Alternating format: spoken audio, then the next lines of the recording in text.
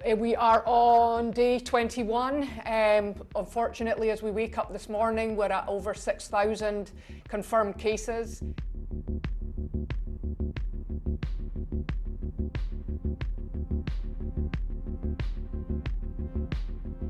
Do we know what the mortality rate is?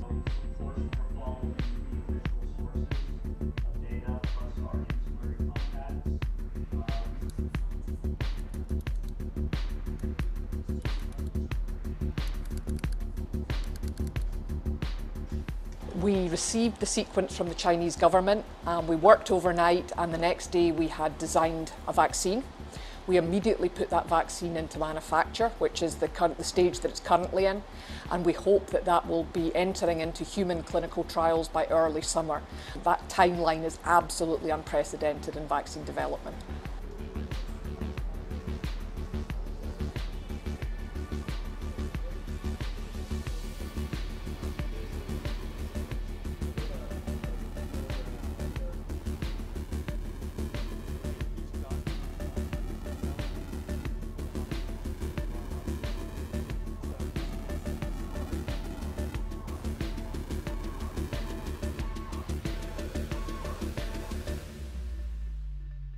Doing this is exciting work, but this is a very dangerous time. This is a real viral threat.